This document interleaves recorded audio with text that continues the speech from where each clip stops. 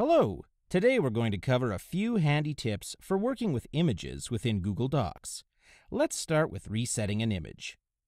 Sometimes when you're working with an image, you might apply alterations or edits to the image that you end up being unhappy with.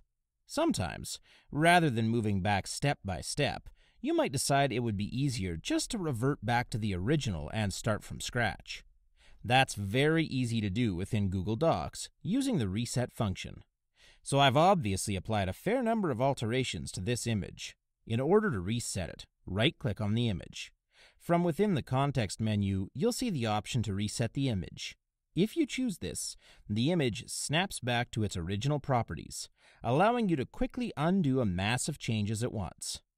On the other hand, replacing an image is a great tool if you like the formatting that you've come up with, but have decided that you'd be better off to use an alternate image. In order to achieve this, right-click on the image and then select Replace Image.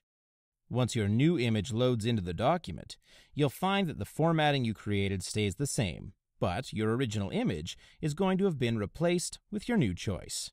If you have any questions about resetting or replacing images, just let us know in the comments section below. Thanks for watching, and have a great day.